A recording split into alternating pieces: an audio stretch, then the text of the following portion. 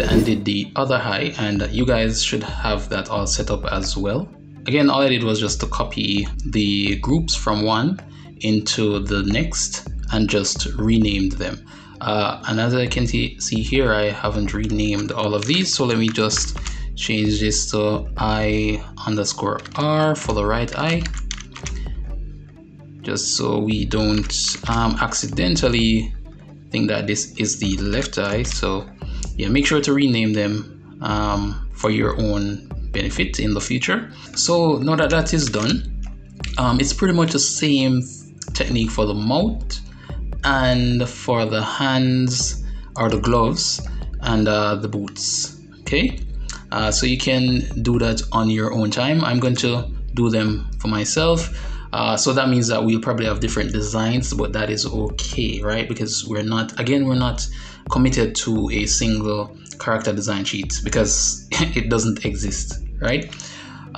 So let me just create one other shape for the mouth. So let me open up this and group my layers here. I'm going to call this mouth shapes.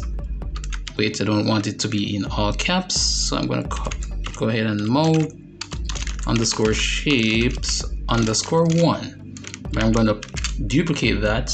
I'm going to rename this one to mouth shape 2. Well, let me call it shape, right? Instead of shapes. So mouth shape. And I'm going to turn off the first one here, and let me just go ahead and create maybe a smile, like a happy shaped mouth. And let me change this, make this wider, and bring this down. All right, let your creativity flow at this point and create something that looks appealing to you. All right, let me move this out here. Move this down a bit, move it over, and let me move this out like so. We don't want to change too much of the shape, but we do want it to look like an actual smile. I think that should be okay. That is well, this is okay for me, I think. So let me zoom out and look at that. That is a wide smile. I think I'll bring this in a bit. Right? How far you go is up to you though. It doesn't really matter. And again, we can have multiple shapes, but I'm going to stop at 2 shapes. All right, so let me turn that on and let me click on the mouth group and turn on the Z range, and let's test this out. 1, and there we go, and change it back to 0. So we have 2 mouth shapes. All right, so let me hit save.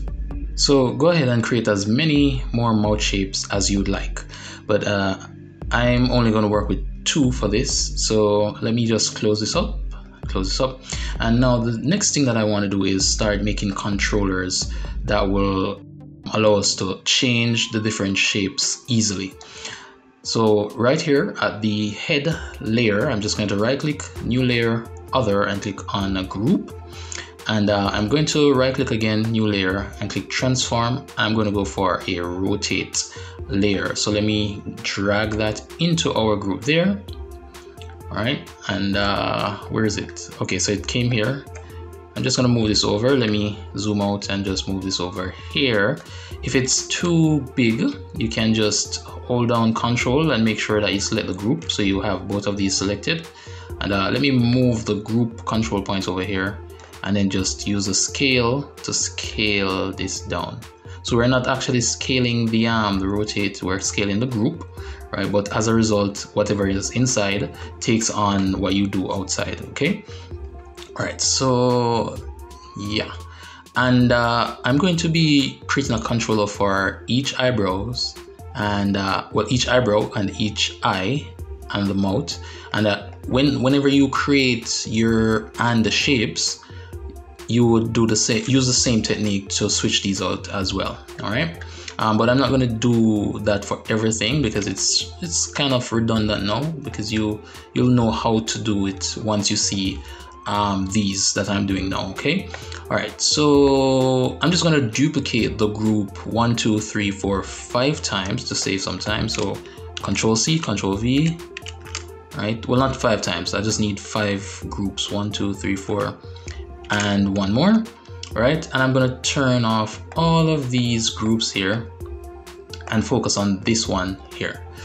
All right, so we're working with the left brow. So let me go into the head layer here, open up the face and click on the left brow.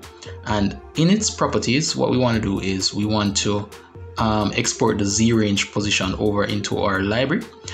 And to do that, first we need to convert this. So right click, convert integer, and open this up, and where it says link, you want to click on this. And let me open up my library area so that we can see whenever it gets exported. I'm just going to right click the link, export value, and I'm going to give this a name. So I'm just going to call this brow shape shapes. Well, let me actually call this left brow shape, left underscore brow shapes. The name is entirely up to you, but export, and there we have the left brow shapes exported to our library here. Now the next step is to go to the controller, the rotate tool here that we want to be the controller for it. Let me zoom out so we can see it, and I'm going to rename this so that we don't get confused. So I'm going to call this left eye brow underscore CNTRL. That's basically control for short, our controller. And let me copy this and paste this for the group name as well. Left eyebrow control. Well, let me just change the name to let me leave it at that, right? So yeah, so the next step is to click on the control or the rotate layer, and in its properties, you want to, where it says amount, you want to right click, convert, and click on scale. And then we're going to open up that scale group there.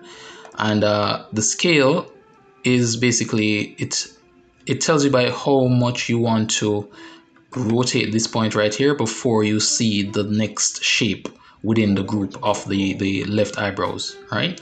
So I like using 30 for some reason. So I'm just going to type 30. So when I rotate it by 30 degrees, then this will switch, right? But we won't see anything until we connect this to the group. And to do that, first we need to click on this link, right click, convert, and we need to convert this to an integer.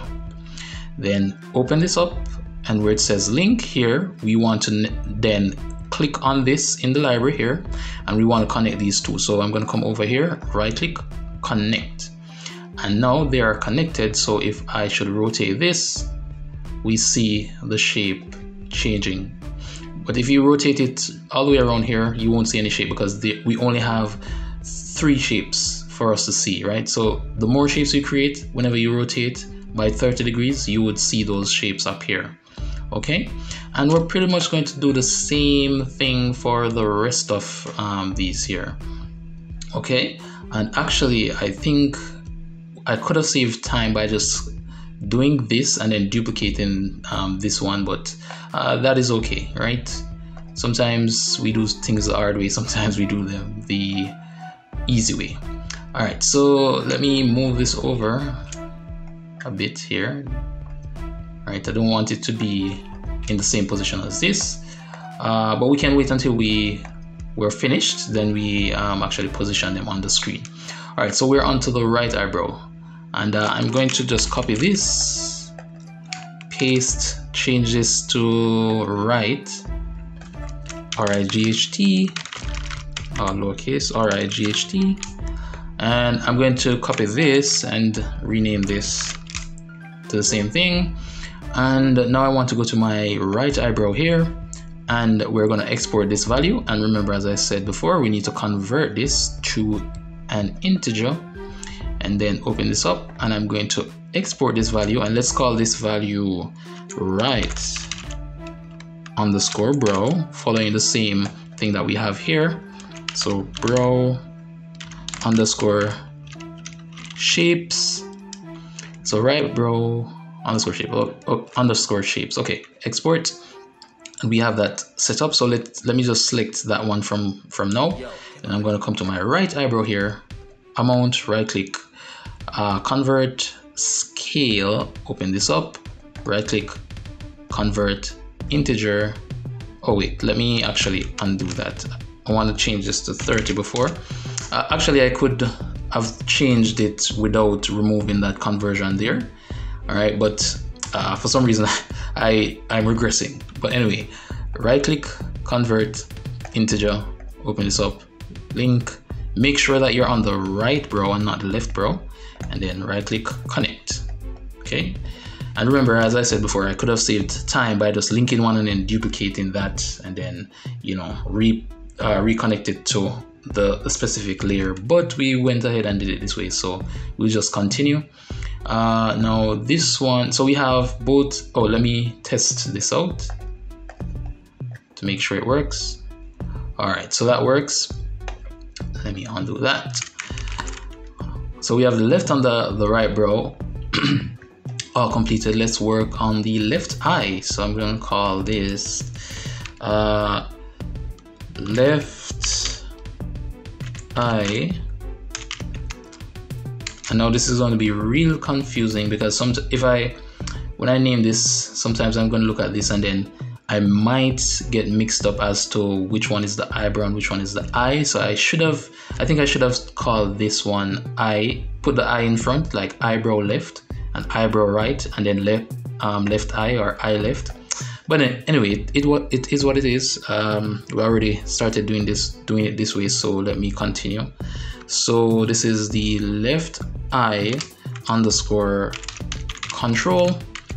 Copy. I don't want to ramble on too much and distract from what I'm teaching here. Okay, so I duplicated that, and what we want to do now is go to the left eye here and do the same thing. Right click. Well, actually, let me change this back to the original value. So we start off at the default value. Right click, convert, integer, open that up, link, export value, and we're going to call this, well, right eye, right underscore eye, right underscore eye.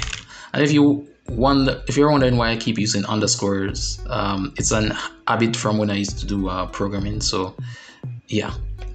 Anyway, export right eye.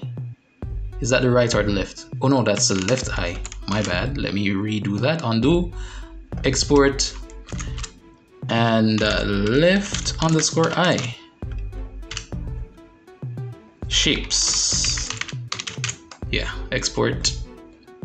Alright, cool. So we have that. I should have called these shapes, shouldn't I? But then the name would be long. I think I'm going to go in and rename them afterwards. But okay, so we have left eye shapes here, and we have the left eye control here. So let us do this conversion here. Scale 30. Right click, convert integer, and link this to the left eye shapes here. Connect and do our test. And there we go. Right. Yo, and that is working out really well. Okay, so I like that. That is good. That is good. And let me just rename these for now, because it's really going to affect me. I think I have OCD or something. But anyway, eyebrow, let me go eyebrow, well, left eyebrow underscore shapes underscore control. Well, let me actually call these shapes and call the outer layer control. So I'm gonna go here. Well, let me copy this like so, copy, and come here, eyebrow underscore paste, and remove the control at the end. And this is really silly because the names don't really matter, but I just want to be all organized, so let me remove that. Left eye shapes control for the eye. Left eye shapes, yeah. right eyebrow. Okay, you know what? Let me add shapes to these. Right eyebrow shapes underscore shapes. Okay, right eyebrow underscore shapes. All right, so we're good. So let me move on to let me save first. Always remember to save. And let me move on to the left eye now. So let me close these up. And I mean the right eye. Close these. Let me just rename this to right. So that's right eye. Copy that name and paste it here. All right, and let me go to the right eye here, and let me just change this back to the default, which is 0. And I'm going to right click, integer, open this up, link, export this value, and we're going to call this right underscore eye underscore shapes. Okay, and click on this one, right eye shapes, and then we go back to the right eye shapes control, and you guessed it, convert to scale. Open this up, change this here to 30 or whatever you choose, whatever value you choose, and integer, then link the both of these. Right, always remember to click on the correct one. All right, so link, connect, and then let me test this out and see what we are working with, and that is working just fine. Okay, that is good. All right, so we have those all set up, and the next one is the mouth, I believe. So let me just go ahead and do that real quick. Let me call this mouth underscore shapes underscore CNTRL, short for control. Copy this, open this up, paste that name there. Okay, and I'm going to just convert this to a scale here, being that we are already here. And let me just change this. I'm just going to convert this to an integer, and then we move on to these. So I'm doing it in reverse. Then I'm just going to go to the mouth layer here, and it's already at the default. So I'm going to go to 0-inch position, right click, convert integer, open this up, and export this value. So mouth underscore shapes underscore shapes. Wait, let me type this correctly. MOUTH. Export, and now we have our mouth shapes there. So I'm just going to click on my mouth shapes control here, open this up, and connect the two. Right click, connect, and now we have that going on there. And we only have 2 mouth shapes, right? So, well, I only have 2 mouth shapes, but I'm hoping that you'll create more and more mouth shapes for the character here. All right, so yeah, there we have it. That's pretty much how we go on to do the different controllers for the different parts. And I'm going to stop this one here, and we'll continue in our next video. So that's it for this one, and I will see you in the next video.